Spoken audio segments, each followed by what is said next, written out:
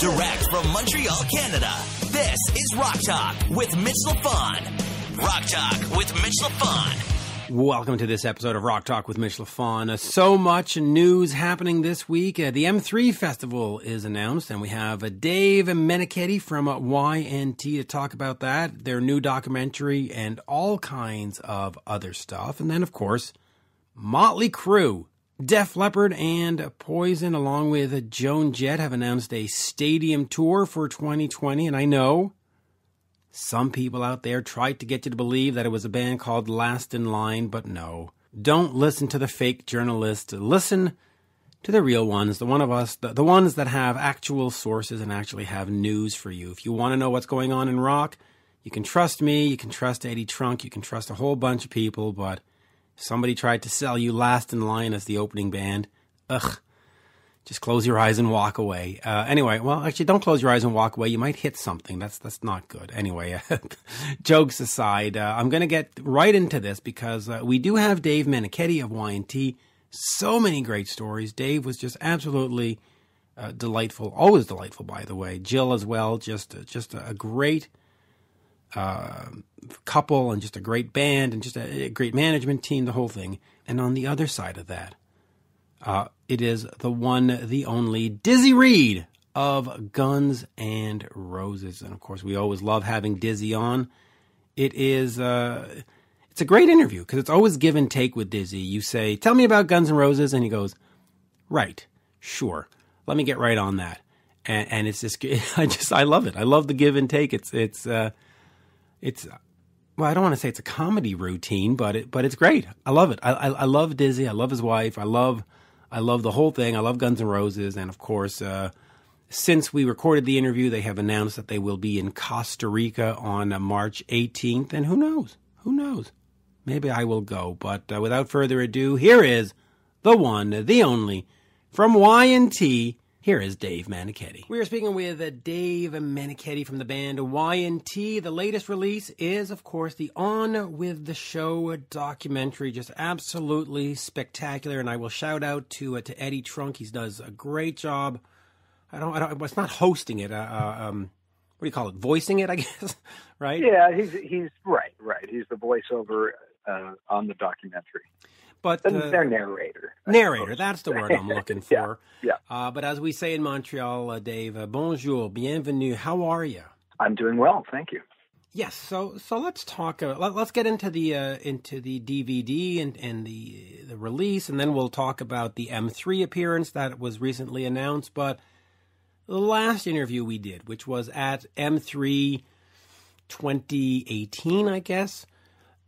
This documentary was sort of like a unicorn. We heard about it, but we've never saw it.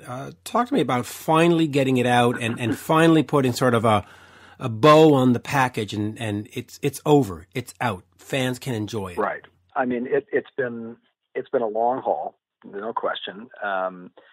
This started out that we were going to turn it around. We thought, well, I should say the filmmakers were going to turn it around in 1 year, according to what they thought. And of course, it took 4 times that length. So people were getting antsy, and some people that had given us money via Kickstarter to fund this project were, of course, very disappointed. But we kept trying to tell them, look, this is not us actually doing it, but we know that they're doing a great job, and they just really underestimated all the work that was involved. They literally had over 115 people that they interviewed for the documentary, and some of those people they interviewed numerous times because things changed as the years were going by, such as previous members of the band that passed away and things like that happened over the course of the last 4 years. But at the end of the day, what's the most important thing is that we always knew it was going to come out, and it was just going to take as long as it needed to take for these guys to do the job the best way that they could. And I think that they proved that they were indeed doing a great job all the way along. So we're happy it's out. People are going crazy online buying it. Like it literally, orders every couple of seconds online for the last 2 weeks. So it's doing its thing, and the main thing is that it looks good. It tells the story quite well without embellishing, without making it sound better or worse than it is. And so, I think that's what people want to see. They want to see the truth of what went down and what has gone down since the very beginning of our career. And we're getting a lot of really fantastic reviews from people that don't need to be yes men to us. I mean, people that will absolutely tell us the truth. And so it's been fantastic. Yeah. And I think it's important to show it sort of warts and all. I mean, that's what makes it compelling. If you clean it up, right? I mean, if you clean it up too much, it's like, oh, that's the sanitized version. And then, you don't want that. I want to ask you about one thing here, and I want to talk about branding real quick, because of course we know the band was Yesterday and Today. And in the documentary, you mentioned, well, we noticed that it was sort of too many syllables and the fans were screaming Y&T, so let's go to Y&T. How important is it to have a name that is brandable and very easy to remember? Like, when you listen to Paul Stanley and Gene Simmons talk about Kiss, they said, well, we wanted sort of a one-syllable name because people could remember it. How important was that change for you to go from the longer Yesterday and Today to, by the third album, Y&T? Well, it was always important to me, even when Leonard, our original drummer, had chosen the name Yesterday and Today. But that was back when we were doing cover tunes.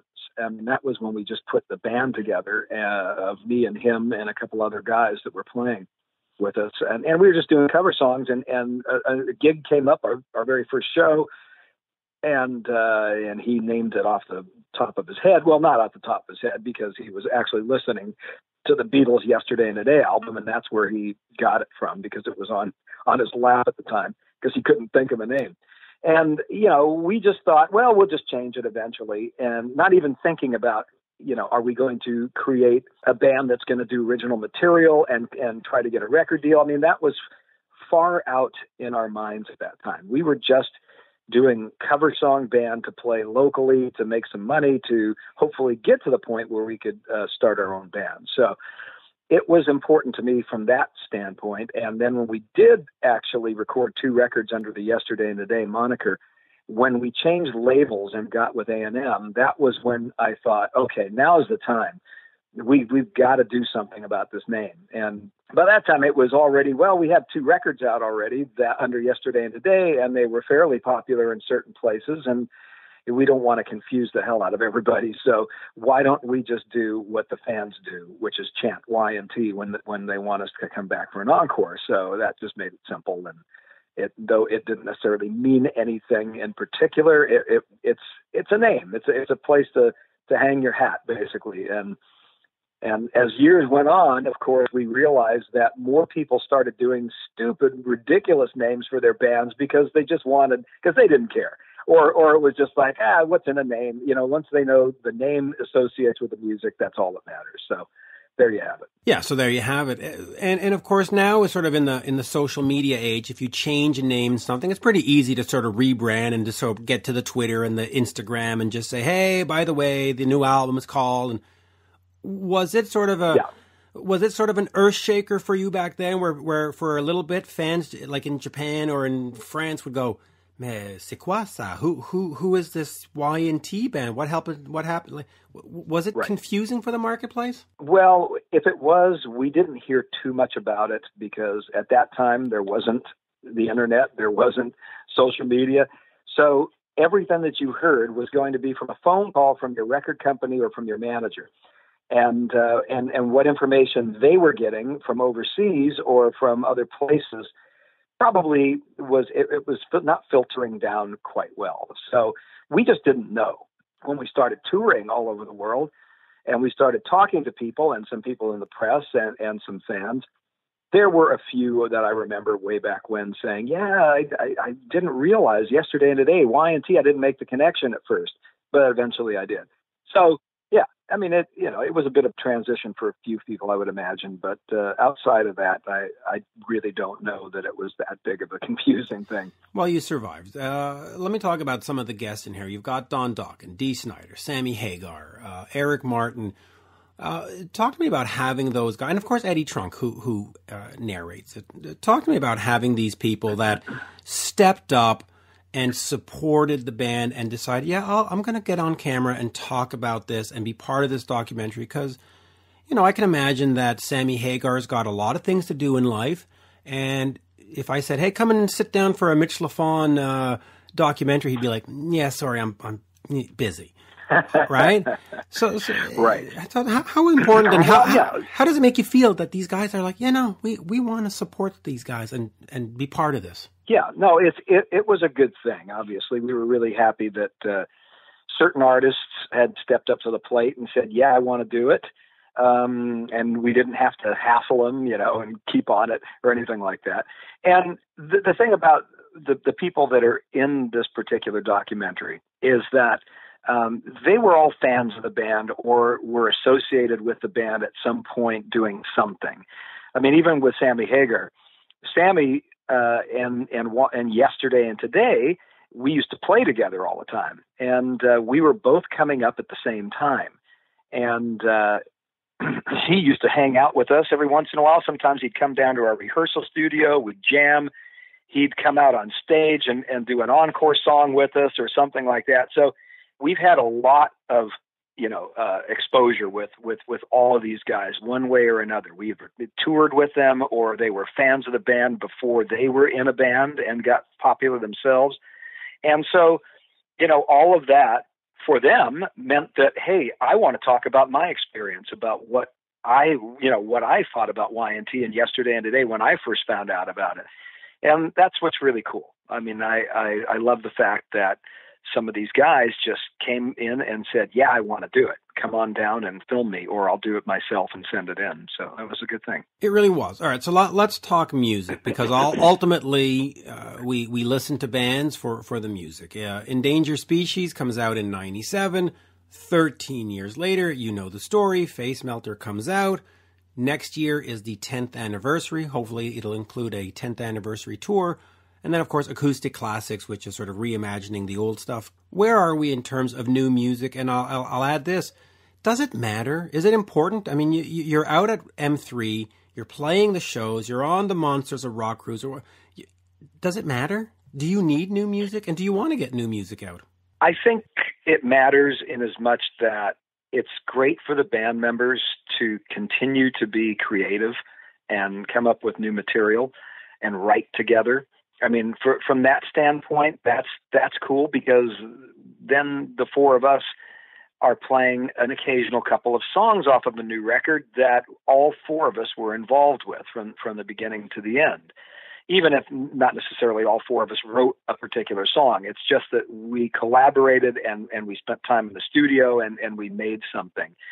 And this is something that energizes anybody that plays live every year, to have something different in the set that they can key into and go, hey, this is something new. This is something we haven't played, and it energizes the band. And I think that it energizes the fans to some degree. And I say to some degree because in the old days, and I say old days meaning when this style of music was the important thing in the music industry at that time, and teenagers and people in high school and 20-year-olds and so on and so forth, that was the crowd for that style of music. When that was happening, a new record was uber important, for you to keep going and to hopefully gain more attention and become a bigger band, and come out with, more great songs. But nowadays, when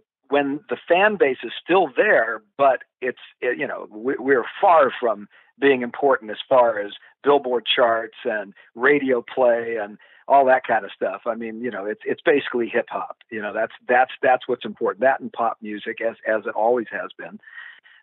So, at this point, what do the fans want when we play live? They just want to hear the songs that they grew up with, or that they found out about Y&T, even if it was just 6 months ago, and they want to hear those songs.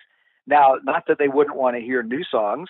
And, when we released Face Melter, we would play 3 or 4 songs in the set, and we could get away with it because we played 2 hours or 2 hours and 15 minutes every night. So they're still going to get a lot of the songs that they expect to hear. But, it goes off. People love the songs. It fit in nicely with our old stuff as well. So it works, and I think that the fans enjoy it.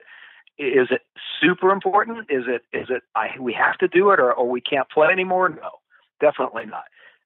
Ask every one of the bands that have been playing for more than 20 or 30 years, and they'll tell you the same story. Most fans want to hear the old hits or the big songs, or they want to hear a couple of deep tracks that, and that's what we've been doing. If we didn't have a new record, we go out and we go, hey, let's play some deep tracks. Let's play some tracks that fans probably would love to hear, but they're not thinking about it, or maybe they are thinking about it, and we hear, the requests every so often at the shows. And so that's almost like having a record out again, because we're playing tracks that we haven't played before, or it's been so many years that it's like a new song too. So that helps to energize everybody. It does. And I think when you get to a festival like M3, and you will be at M3 2020, and I look forward to seeing you there, you can't sort of throw in a couple of new songs because you've only got 45 minutes or 60 minutes. And I think the fans going to a festival like that expect, the stuff from Earthshaker and Mean Streak and exactly. Rock, and so you're sort of damned if you do and damned if you don't. So, Yeah. And with something like that, what I've learned over the years, just me personally, what my own, take on that is that when we play these short festival shows, no matter where it is, if we want to play something that we think is strong, that we just now put back in the set that maybe the band never played or hasn't played in 20 years, I feel like we just need to make room for that in the set of a 45-minute show or a 60-minute show, because sometimes it's showing a little something different of the band's whole vibe, whether it's musicianship, that type of thing comes through on that particular song, or just a slightly different attitude or tempo or something like that. So I think that that's good, because sometimes, even though it's true that most people just want to hear the hits when they come to a festival show, sometimes if we play a festival like M3 more than a few times in a row, or not even in a row, just more than a few times, some fans will go, "Hey, man, they play the same songs every time," So I like to mix it up no matter what.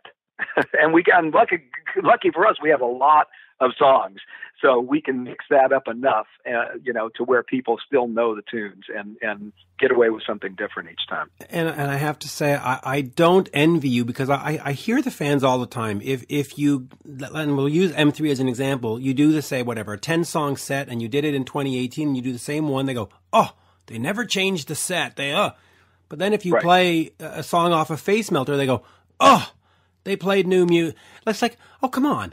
Like what do you want? Getting off of that first. Let me just say one thing about new music as well.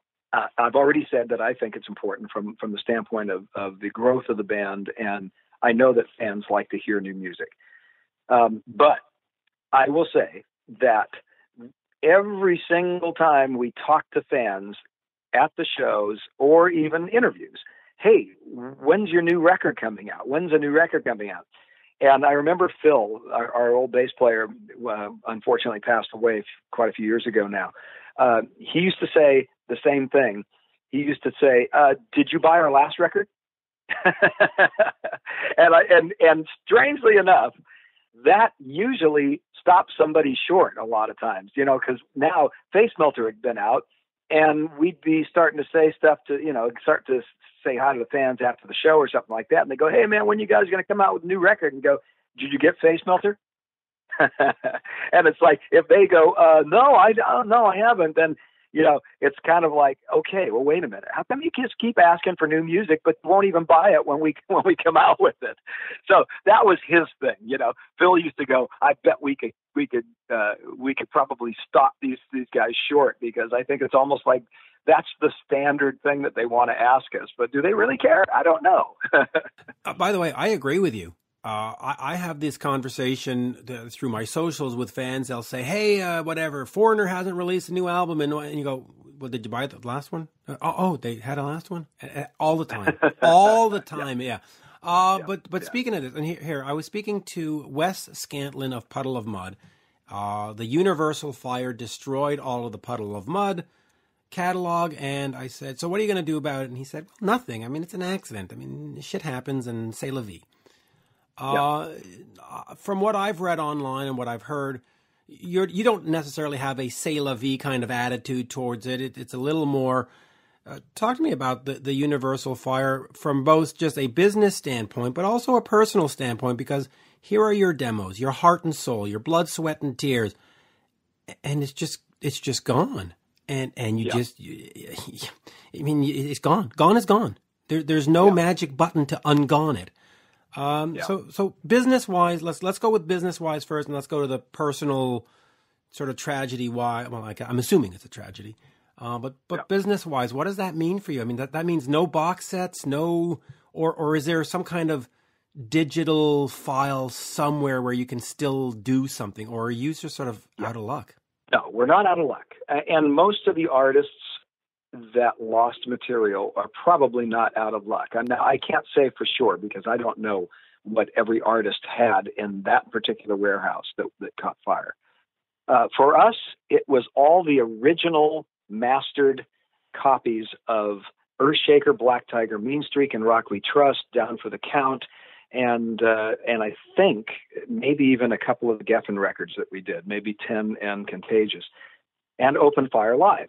So it's literally almost our entire catalog of original masters got destroyed. Now, the 2-inch 24-track masters, the actual individual tracks on each little slice of tape, those tapes were not in that warehouse. So they're still there if anybody ever wanted to mix them again, and do it. But the original mixed masters, the ones that they used to make the original albums and the CDs, that is the stuff that's gone, the half-inch copies and the quarter-inch copies, analog tape. Now, there are backups on digital and some other weird media that's almost like a videotape kind of media thing. And there may be some other backups of the masters that are around, but the original masters, of course, are gone. So there are options. You can always make, even if, and unfortunately, a lot of people don't realize this, but some companies don't even go through the hassle of getting the original masters or even copies of the masters from the labels to release or re-release some tracks. They'll just take a DVD, a CD, and rip it from that and maybe put some EQ on it and some compression and say it's a remaster, and it's far from what I would call a legitimate remastered, release kind of thing. So some people do that too, but you can always do that if you have to. Well, and I'm just going to throw in my own little personal thing. It's when I hear fans talking about vinyl and the 180 gram and it's so much better. And it's like, you do realize that 9/10 of those is just like a CD transfer, right? I mean, you're aware. Yeah. And they're like, what do you mean? No. It's like, yeah. So anyway. Yeah, there's something about the way you mix back in the day of vinyl and the way that you mix and in CD and streaming. It's quite different. It's there's a different EQ that you put on things and pre-emphasis and a whole lot more compression and expansion and so on and so forth. And that kind of stuff does not do well when you press a vinyl record. So you have to almost do a separate EQ'd master for vinyl if you've been recording in the last 20 years. So that's just, the bold, hard facts of it. So, and as a matter of fact, we have a vinyl release of our latest 6-song acoustic record that we came out with, and they tried to do the vinyl on the same master that we mastered for CD, and the guy at the vinyl place that we knew said, no, you can't do this. With the top end, so so EQ'd and so on and so forth. It just plays havoc to the cutting head. So you need to think differently when you're going to make things for vinyl as well. You need to do a separate mix just for vinyl. And that's, you know, and you don't always have to do that. I mean, people can get away with it, and people can, you know, change things and re-EQ it and so on and so forth. But to get the best quality vinyl, you really should do it from the start when you master it. Yeah. And unfortunately, a lot of companies don't, and a lot of whatever. Yeah. I want to get back to the universal question in a second, but you did, of course, mention Acoustic Classic Volumes 1, which at M3 back in 2018 is one of the things we talked about, also being a vintner and the wines and stuff. But right. Volume 1 suggests a Volume 2. Yes, Are we getting a Volume 2? And that was an idea at the very last minute when we were naming the CD. And I think our bass player said that. He goes, man, we should call it Volume 1. And then, of course, we even said, oh, I guess that means that, you know, we could do this again because this was fun. And we could come up with some really cool tracks. And so, yeah, I mean, that's the idea, is that we could probably do another one and may do another one somewhere down the road. It wasn't going to happen right away. We'll get to it eventually. Okay, because you do have Unearthed Volume 1 and Unearthed Volume 2. You don't want to be breaking the streak now. You got to keep...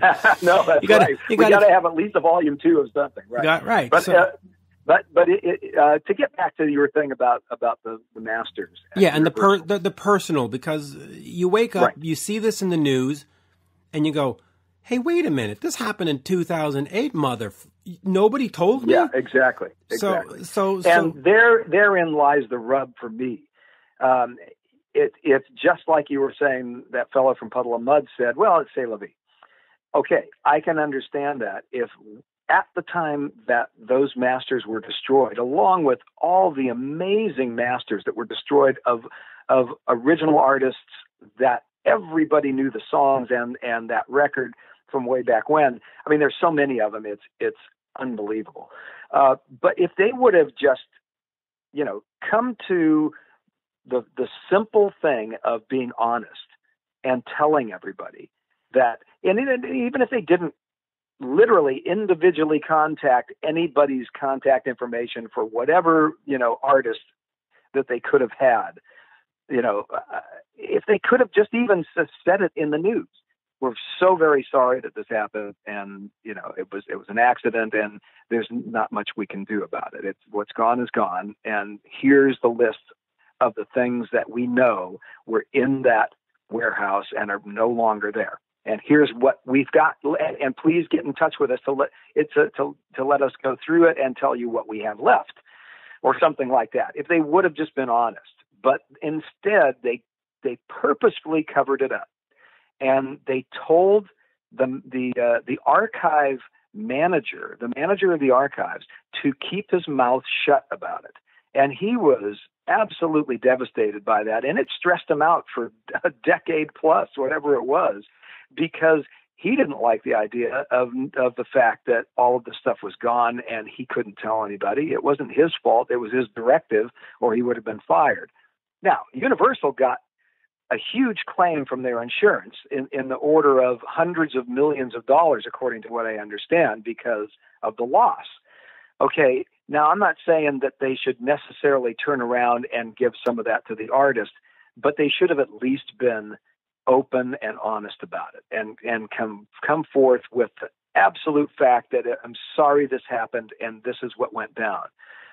Because the fact of the matter is when we turn around to go, hey, now we want to get the licensing to release another record of ours, and we need the half-inch master, they're going to go, yeah, exactly. You know, it's like, luckily the news got out some way, and I didn't know, and we didn't know that our stuff was in that until the New York Times came out with an article about a week and a half after the main news got broken.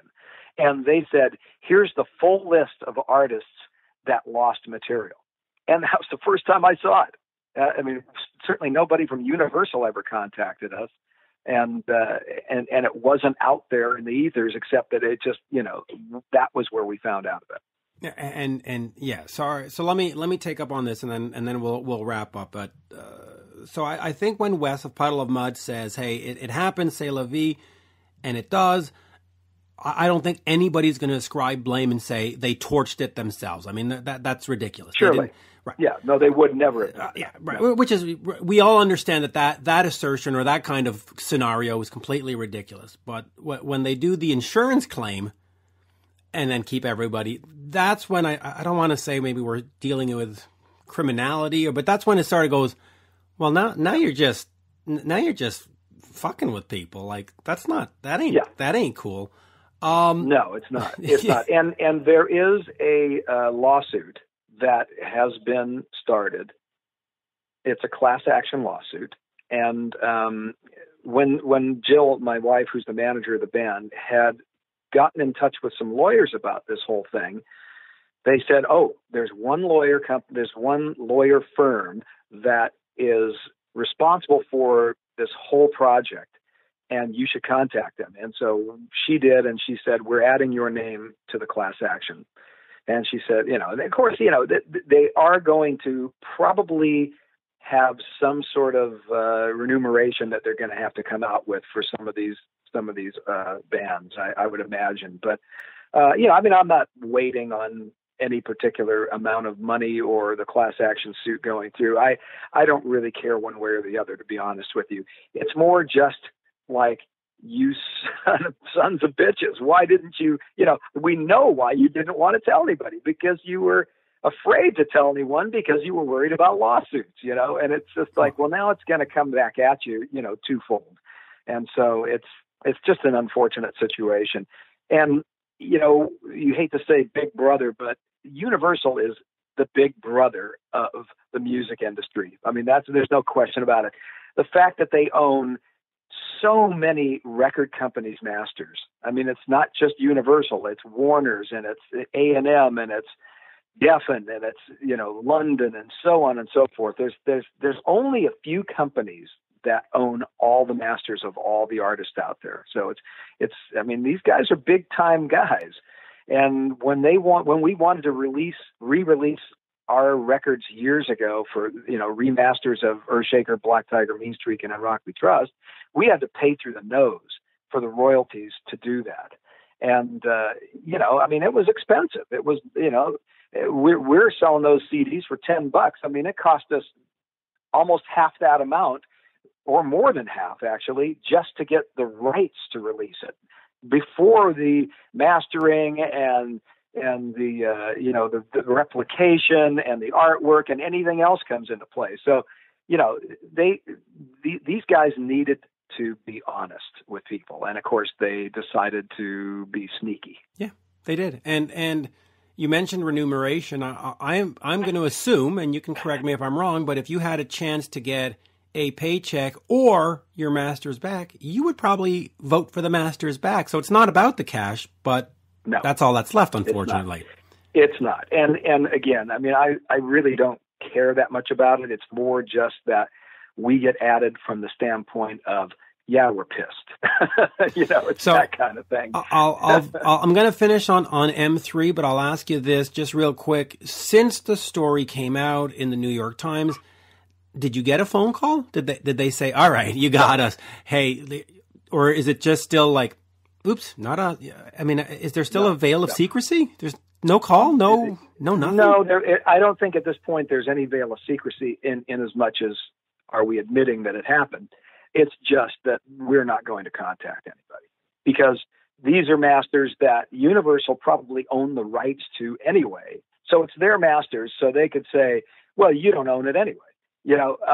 It's ours, even though we own our own publishing and we certainly have everything else about those recordings. But, that's how they could probably try to say we can get away with it. And we didn't need to tell anybody because even if we did tell somebody, what are they going to do about it?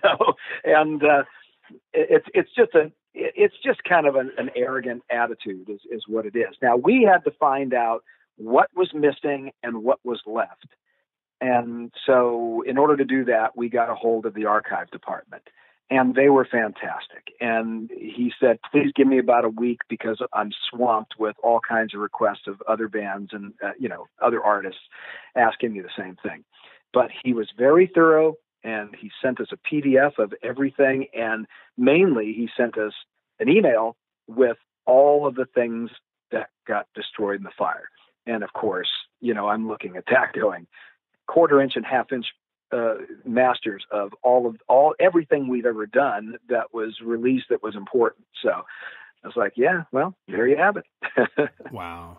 Anyway, I'm just amazed that their lawyers didn't get a hold of them and say, listen, show some goodwill, contact everybody, offer some apologies, make it look like you're anyway, whatever. But let's get off of that because we spent too long on it. Just quickly, M3, you've played it before. Eric Baker and his gang do a fantastic job. Just quickly talk about the festival and what do festivals like M3 mean for the scene, and then let us ride into the sunset and we'll call it a day. Sure.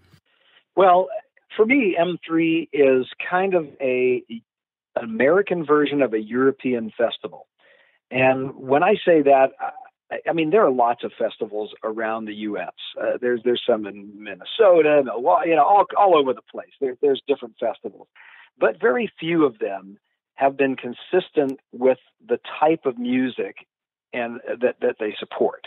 M3 is honest to God classic rock and roll. I mean, that's it. And that's all they do. They don't do a blend of other artists, and they don't have a 5-day festival or something like that. Although they have made it into, I guess, a 3-day festival now. But 2.5. It's all classic. Yeah, 2.5. Right. It's all classic rock.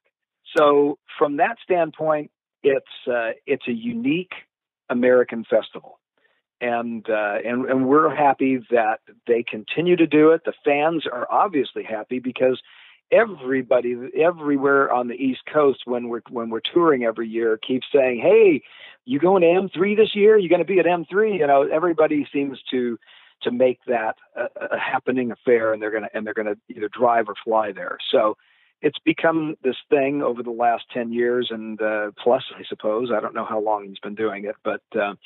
And we're happy to be involved in it from time to time. Yeah, and I think it's 11 or 12. And listen, I've been twice, and I've driven from Montreal. It's an 11-hour drive to that place, but I've done it. This year I'm going to go back, but I'm taking a flight. My buddy flew down last year. I think it was a 75-minute flight, so I'm down for that. But we will see you there, and always a pleasure. You and Jill have always been exceptionally nice. And so as we say up here in Montreal, merci beaucoup. Thank you so much. Indeed. It was my pleasure. Absolutely. Thank you, Dave. Cheers. Here's Paul Stanley to tell you why he doesn't want to shake your hand. Some people might have a little rock and roll pneumonia. Not even cold gin will kill those germs. This is Rock Talk with Mitch Lafon. And a very big thank you to Dave Meniketti. Of course, do check out the new documentary by the band On With The Show. And speaking of On With The Show, let us get over to Dizzy Reed of Guns N' Roses. The band has announced a Costa Rican date on March 18th. The first of many South American dates to come? I don't know. Stay tuned. We'll find out soon. And, of course, we did talk about the M3 Festival, the greatest time that you can have, well, without breaking any laws. So go check out the M3 Festival in Maryland. And on that, here is the one, the only, keyboardist extraordinaire, Dizzy Reed. We are speaking with Guns N' Roses keyboardist Dizzy Reed. Hookers and Blow, of course, the band heads out on a, well, do we call it a tour? It's 3 or 4 dates in December, right? What are we calling it, Dizzy? And as we say, bonjour. How are you? We're a few shows. We'll call it a few shows. Okay. But how are you? Things are good? Things are good, man. Just hanging out in California. We had a little bit of rain, but now it's nice and sunny. And I just got back from the golf course, and I'm going to go again tomorrow. Oh yeah, that sounds horrible. Yeah. Yeah, it's terrible. Little rain. Yeah. Okay. Well, come and hang out at -20 and see how you hold up. Okay. I've been there. I was actually in Winnipeg one time, or Saskatchewan. It was -40. I don't know if I told you that. Oh God. And the cab driver told me that that's where Fahrenheit and Celsius meet at -40. Yeah, it does. And you don't ever need to have that. But let us talk Hookers and Blow, and we'll talk a little bit about Frankie Banali too, because I know that you have been, or the Hookers and Blow guys have been tracking stuff with Frankie for some kind of Led Zeppelin magic or some kind of, what is that story that's sort of been coming around? Well, we are Hookers and Below. We are in the process of almost finished with our first record, which is it's all cover songs, and we decided, and Frankie wanted to be a part of that, and so he's more Bonham than Bonham sometimes, and so we wanted to do some Zeppelin songs, and they sound amazing. So that's that we're working on that right now. So talk to me about this album, because if you go to the Golden Robot website, it says new single coming at the end of November, but now we are, of course, in December, and then early 2020 there will be an album. What's the schedule like? I know you have talked about a single called Shaking. When are we getting that? When is that coming out? And then when do we get the entire album? Well, Shaken, we wanted that to be the first single, and it should be out very soon. And I apologize to anyone who has been looking for it, but we will get that out as soon as we can. But that was, it's a tribute to, the late, great Eddie Money, who's one of our favorite artists. And we wanted to just, do him solid. And I think we did a good job with it. And so that'll be out. That's the first single. And then the rest of the album should be out, should follow first part of next year. Now, it is a covers album. So was that sort of the easy play to get in there and cover some of the better hits? Do you see yourself at some point moving into original material? The thing is, we are a cover band. That's kind of what we do. So we just kind of pick some of the best songs some of the songs we liked playing and some songs we've always wanted to play. And that, that's pretty much it. But we do my songs. So that's how we get into the original side of things. We do stuff off of my record. And we'll hopefully do some stuff off my upcoming record. That's kind of how we get into that. We've never really sat down and tried to write or anything. And it's, if that may happen in the future, I don't know. But right now, I think it's the way things are going. It's working good. Now, I know Nadja is there with you. Are we able to talk to her? Are we able to say hello? If she's willing. Are you willing? Yeah. Yes, I'm willing. I'm curious. How is it for you to go on tour with sort of the guys and be part of this band? Because when I saw you in Montreal, and I'm trying to think when that was. I guess it was last year. Was it was this year? Whatever it was. It was last year.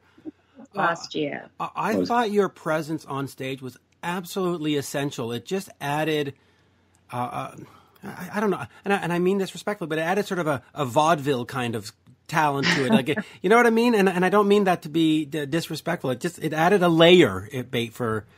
What's it like for you to get out there and perform with Dizzy? Yeah, it's kind of like for a slight second, I'll feel like, oh shit, I'm in the way of these guys doing their thing on stage.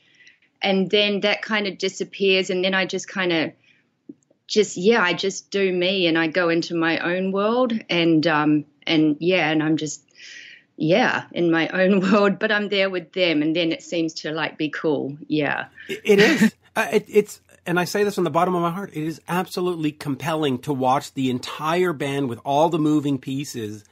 And it's just, anyway, it's a lot of fun. Before I get back to Dizzy, though, how long do you sort of want to keep doing this with the band? Is this something where you just do it because he's doing it? Or is it like, I'll do it for a couple of years and then, all right, I'm out? How involved do you want to be? I haven't put a lot of thought into that. I'm kind of just a go with the flow kind of gal. And, and I'll just keep going with the flow. Yeah. But everything feels great right now and everything's happy and everyone seems, cool with everything. And so, we'll just keep going how it's going. I'm going to have to drop a contract, I think. That's right. You never know. But speaking of contracts, and I'll ask you this, Dizzy, because you've been with Guns N' Roses for 30 years, and it's hard sometimes for people to wrap their head around that because you weren't part of the original 5, but you sort of were the original 6 like a couple of years later. What are some of your memories of that? Were you expecting 30 years, or was it just like, hey, I'll come and hang out and do this whatever 91, 92, 93 tour, and it just never ended? You know, when you're in your early 20s, as I was back then, I don't think, and you're playing rock and roll music back then, I wasn't thinking about what I was going to be doing 30 years from then. You know, in my wildest imagination, I thought maybe I'd be, I don't know, retired living on an island somewhere or something, but I didn't really think about it. And but that being said, I can't be more grateful and more thankful and happy that I've been able to do it for this long, and hope that I will continue to get to do it for as long as I possibly can, as long as we possibly can. So let's talk about that. You had a solo album come out not too long ago. You are working on the next new solo record. Talk to me about that. As a solo artist, do you have some rules to follow, or certain genre or musical style to follow? Or can the next album be, you know, a country album, or can it be a pop album?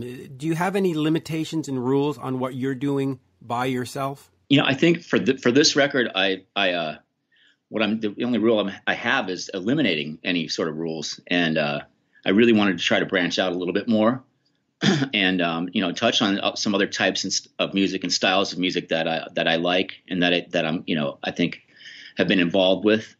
And so far, it's turning out really cool. I think, you know, there's certain things glue it all together. So I think, you know, the vocal stuff and there's a little bit more continuity, I suppose. But yeah, it's definitely reaching out and experimenting and trying some different things. And so far, it's turning out really cool. Yeah, it really is. Now, I do want to ask you about this one sort of guest appearance you made years ago on the Motörhead album called Hammered. Talk to me a little bit about having a track with Lemmy and the guys, and what does it mean to sort of be involved as one of these sort of iconic bands? They might not have been selling out stadiums, but yet when you say Motörhead, it implies a certain something, and fans go, oh yeah, Lemmy. Just talk to me about that involvement and what it meant to you. You know, it was one of those things. I was sitting at home watching something on TV, I don't remember. And it was it was later, it's like 9 o'clock in the evening, and I got a phone call. And God, I can't remember who it was. But they asked me if I could come track some stuff for Motörhead. And I said, yes, I'll drop what I'm doing and I'll come do that right now. And I ended up going up to a house up in the Hollywood Hills and laid it down with Lemmy. And it was, then we hung out in the kitchen and drank some Jack for about 2 hours afterwards and just talked. And it was, you know, it was a great experience, and kind of pinching myself really, because it was, you know, one of those things you didn't really expect, just came out of left field. But it was great to be a part of that. And Lemmy was so cool, man. He's very missed. He definitely left his mark on music and certainly on this town. So he's missed, but it was a great experience. I can't say I'm so lucky that things like that, you know, can happen. So let me ask you just a couple of Guns N' Roses questions. And I know that it's best to just, watch the answers and stuff. But we do have this headline show coming up in January for the Bud Light Super Bowl Music Fest. Is that one of many? Do you see the band gearing up for a whole run in 2020? Or is it we'll do a couple of off dates and then I'll go do Hookers and Blow and then we'll work on an album? And what do you sort of see going forward? Or is it just like, hey, when the phone rings, I'll just show up? You know, I hate to say it, but that's kind of how it works for me. You know, I'll get that email, I'll get that phone call, and I'm ready to go. If I know that there's time off, then I will. That's when I schedule, you know, Hookers and Blow, and that's when I try to get some other things done. But when the phone rings, when GNR calls, I follow, I go. Yeah, how has that been for you musically over the years to just be that guy in terms of? Do you think that it has limited your playing where you should have been out there joining other bands and creating new music? Or are you like, no, I'm perfectly fine here? I'm cool with it because I do get a chance. I do get opportunities to do other things, and just being around those guys, you know, it's they work really, really hard, and that work ethic has definitely rubbed off on me. Just watching them over the years work in the studio, and just and rehearsal and everything. It's definitely put me in a good spot, and I'm very happy with the way things are. And obviously, in the last little run, the band has changed some of the songs. You've been bringing in some rarer pieces. How is that for you? Is that challenging in a negative sense, like, oh God, now we have to learn something? Or is it challenging in a very positive sense, like, oh good, little fresh paint, little fresh coat of paint for this set list, it'll be exciting? Does that sort of get you going when you change a song or two? No, I dig it. I love adding new material. It's good for us, I think, but it's really good for the fans. It's good for the people that come out to the shows that to have some fresh material, fresh, just to work up some older, cool, maybe more obscure songs. But yeah, it's a blast, actually. Yeah, it really is. Now, the album for Hookers and Blow that's coming out in 2020, do you have a precise release date? Do you have a precise title for it? What can you share in terms of detail? Is there 12 songs or 15 songs? What's sort of the story on the album? There's a bunch of cool songs. They'll be out soon. So it's so we're going to get that all sorted out, and it'll be out really soon. Okay, so we're getting to it now. All right, let me ask you this then. Did you record like 30 songs and then you're going to go through it and sort of pick the best 12? Or did you just say, no, these are the 12 we're going, or whatever? I mean, that's a random number, but right? Or did you just sort of say, that's a good number. It's a good number, but no, we're not that ambitious, man. We picked out the songs we wanted to do and we recorded them. And I think, I'm not sure actually if all of them will make it, but we're pretty close to having them all finished. And plus, we added some songs with Frankie too, some Zeppelin songs. So. Okay, so then I'm going to ask you this, because I know Frankie plays the Led Zeppelin stuff in the pocket perfect. Oh, it's amazing. It's such a pleasure to listen to that, to track to that, to play with him. It's incredible. And he played on my first record. He played on Rock and Roll Ain't Easy, the title song, and he played on Forgotten Cases. And the reason that I really wanted to get him on there is because I wanted it to sound like Zeppelin. I wanted that backbeat, and he delivers. He really does. It's really, really cool. Yeah, he does. And he's flying off to Japan now to go do I think they're recreating the Nebworth 79 show or something like that. So he does it straight on point. But I'll ask you two questions about that.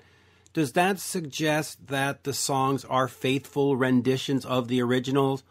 Or did you take some creative liberties and say, okay, let's play with these a little bit? That's the thing about doing cover songs is that you have to find that fine line. You have to make it, I think, like yourself, because if you're just going to try to sound like the original, you're probably not going to, and that could be disappointing to a lot of people. Then again, if you take too many liberties, then you piss people off. So you try to pay tribute to that song the best way you can, and by representing certain things that are within that song. And for me, it's been a kind of a treat to go through a lot of these songs and really, really pick them apart and listen to the little things that I think, little nuances that need to be there. So I might take a guitar thing, I might find a way to do it on a keyboard, or vice versa, and just try to represent all the vocal arrangements and everything. So Zeppelin's, they were masters in the studio. And so it's another thing cool is it's kind of like a learning experience too. So I think we on a lot of these songs, I think we found the right spot, as far as our rendition, and paying tribute to what's right and what we can do and what we can get away with. All right, so let me ask you this. When the fans pick up the album in 2020, are they going to be looking at 12 songs of artists that we know and go, oh, there's a Kiss song, there's an Aerosmith song, there's a whatever? I mean, other than the Led Zeppelin, because you got Frankie there. Or did you sort of dig down and say, hey, let's go find some sort of rare gems that we've always found cool and hopefully fans will find cool as well? I think it's a mixture of both. I think there's some songs that people are going to expect, and there's some songs people aren't going to expect. And I think we might be turning some people onto some songs they may have never really been familiar with. And that was kind of our goal. Okay. And in terms of this, is this sort of one of many? Like you've been around since what? Since how long has it been? 15 years now? 20 years? It's something like that. Yeah, a long time, man. Right. So first album in 15 years. Is it okay? We finally did it, folks. Now get off our back, or is it like, well, this was kind of fun. Maybe we'll do one for 2022. I got to be honest. Going into that, when we started doing this, that was kind of my attitude was like, let's just get this over with so people stop asking us to do a record. But somewhere along the line in the process of doing that, it started to become really enjoyable. With Johnny Kelly on drums, and he's incredible, and Robbie Crane played bass. Scott Griffin played bass on a lot of the songs. We have some other special guests. It became really, really fun, and so I'm all up for doing another one. So we'll just get this one done first and out, and then we will maybe we'll tackle another one. That's kind of good. Now, in terms of Robbie and Scott, so Scott plays on the album, but Robbie is still touring with you. So when people come out and see you at the Mohegan Sun or whatever, Robbie Crane's going to... Well, Robbie he's stopped doing other things right now. So we have Mike Duda is going to come back and join us for some of these upcoming shows. He's out with Wasp right now, but he'll be back in time for the Mohegan Sun, as well as the Whiskey on the Christmas party at the Whiskey on the 26th, the day after Christmas. He'll be doing that too. So... that's kind of how it works with Hookers and Blow. We have to, because everyone has their day jobs. So whoever is available, it's a big family, and we love everybody that's done it, and we hope to keep it going. Oh, there you go. And so if you ever need a replacement bus driver, I'll sign up. But I'll ask you this. Hey, I mean, why not? Right? Earlier in November. Frankie Banali sort of conveyed or conferred in me the trusted me to tell the world that he had this stage 4 pancreatic cancer, and obviously you knew and the band knew before. What was that like when you heard that news? Because personally, for me, and then I'm seeing a lot of fans, it's devastating. You can't start wrapping your head around your heroes and your confrères that have this. What was that like for you? And the fact that even though he had this going on, he came to the studio and laid down drums for you. He didn't just lie in bed and say, "Forget it, I'm out." No, that's who he is. That's when I first heard it. My first thought was he's gonna put up a fight, man. He's gonna kick its ass, and I know he's still working on that. So yeah, it was. I have to say, in some ways, inspiring, to go down to the studio and see him just nail it. I'm talking one take, man. He nailed it, and he did it in a condition that a lot of us would probably still be just at home and just in bed or whatever. And he nailed it, and so yeah, it's heavy. We're all pulling for him, and we love him, man. So yeah, that's. Yep. Oh yeah, we do. Listen, and I'll just talk to the fact of how tough he is. I mean, my back's been hurting, and look, I've been taking, not going to shows, going, I'll just stay at home, and I mean, listen, I'm being a big baby about it. He's dealing with cancer, and he's flying to Japan to go play a 3-hour Led Zeppelin set. So, that guy's a fucking steel horse, man. He's something to look up to. Where do we go from here? And not to transition disrespectfully, but where do we go from here with Hookers and Blow after the end of 2019 and the album comes out in 2020? What's next? Like, is it just sort of the same old in terms of the pattern of when there's free time, we'll play some shows, and that's it, folks. That's how it goes. Right now that's kind of it, and there will be some shows. Maybe we should break up and get back together again, have a reunion tour. We might do that again. We've done that a few times. But you got to wait 4 years. Oh no, we can't wait that long. Yeah, no, we'll do maybe 4 months. We've had a reunion breakup show before. We've broken up and then gotten back together in the same show. So we might do that again. Yeah, why not? Or you could storm off at one of these shows here at the Mohegan Sun. Just storm off and then come back 2 hours later. We could, but that's a great venue up there, man. We played there a few times, and it's always good to go back there. and we're looking forward to that. So, but yeah, I probably won't storm off that show, but maybe one of the future shows, maybe. Or maybe the whiskey one, why not? But okay, jokes aside, do we see you coming back to Canada? Because you did that run with Dead Daisies. They, of course, now went and hired Glenn Hughes, which is kind of cool. Do you see yourself going out on the road, more sort of internationally at any point, or is this really just driving around in a van in the States? Man, we're always stoked to come up to Canada. I mean, and with whoever, it's always great to come up there and play. So it's always one of our goals, and I'm sure that we will get some dates up there as soon as we can. And it's great to come up there in the wintertime because it's so effing cold that people are just, I think people are grateful that we're there sometimes. And I see people walking around with T-shirts and stuff. That's pretty amazing. You guys are very hardy, I got to say. We are. And Dave Mustaine of Megadeth made that observation years ago because they always sort of play here like in January and February. And he said, he said to me, there's nobody in the market. There's no competition. There's nobody vying for our ticket. And it's just like, absolutely true. It's like, well, yeah, you got a point. In the summer, you've got so much choice that you got to sort of say, well, I can't do Dizzy Reed, so I'm going to do Megadeth, or vice versa. In the winter, it's like, well, there's nobody else here. I guess we'll go, Right? It's better if they don't have a choice. Well, it sort of is, right? And then I'll ask you this, and I know you don't like the Guns N' Roses questions, but just how is sort of the atmosphere on the tour and all that? It just seems as though everybody is just getting along, and we're just back to where it should have always been. Everything's going good, man. Knock on wood and all that, but it's been very enjoyable for me. And it's when we're on stage together, it's pretty effing cool. It's a great feeling, and I'm pretty sure it transcends into the audience. And I think I hope we just keep it going, man. I really do. Well, listen, like I said, I saw 3 shows on this reunion tour, whatever you want to call it, and they were spectacular. I mean, the Montreal show, the Ottawa show, and the Toronto shows were just spectacular. And Richard Fortus, I don't think people give him enough credit. He is just a monster player, and he's just fun to watch. So Richard's top of the heap, man, and he's probably the most versatile guitar player, versatile musician, I think, probably that I know.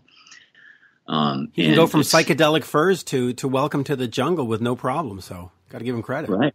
He can do it all, and he does it all very well. He works really hard too, man. So it works. It everything sort of gels together. And we've got Frank on drums, who's amazing, and Melissa, who's also incredible. So it's a blast, man. It is, and I will finish on the $1 million question, which I know you probably won't answer, but I'll ask it anyway. Is there any new music from Guns N' Roses in 2020? I hope so. Well, at least you didn't say, "Hey, Mitch, it's been nice talking to you." Go ahead. No, sorry. Yeah, no, but do you maybe, perhaps one song? I cannot say maybe. All right. I'll go with maybe. Well, we're eagerly anticipating it, so hopefully it'll happen. And as always, always a pleasure. Toujours un plaisir. I look forward to more Hookers and Blow. Somebody could probably cut that out of the tape and make me feel real bad. But anyway, looking forward to it. Yeah, that's going to be a very bad drop to have floating around the internet. But yeah, always looking forward to it. Always a pleasure to talk to you. Always happy to support and bring this thing to Canada. Let's see some Hookers and Blow up in Canada. Man, you got it, Mitch. We'll be up there soon. Thank you, sir. Always a pleasure. Merci. All right, peace. This has been Rock Talk with Mitch Lafon. For more exclusive content and interviews, subscribe on iHeartRadio, Spotify, Apple Podcasts, on YouTube, and many more. Follow Mitch on all the socials, especially Twitter, @Mitch Lafon, and on Instagram, @Mitch_Lafon. Get your Mitch merch now at loudtracks.com/Mitch.